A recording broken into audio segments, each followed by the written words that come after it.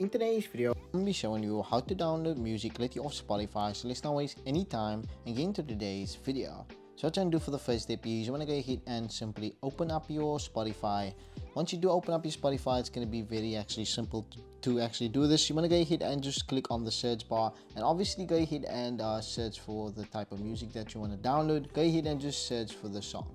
Once you do actually search for the song, you want to simply go ahead and just click onto the right hand side just here, which will be the three dots. Go ahead and click on the three dots. Then you want to simply go ahead and just add it to a playlist. Go ahead and click on that and you want to add it to a playlist just here. Once you go ahead and you do add it to a playlist, you want to click done.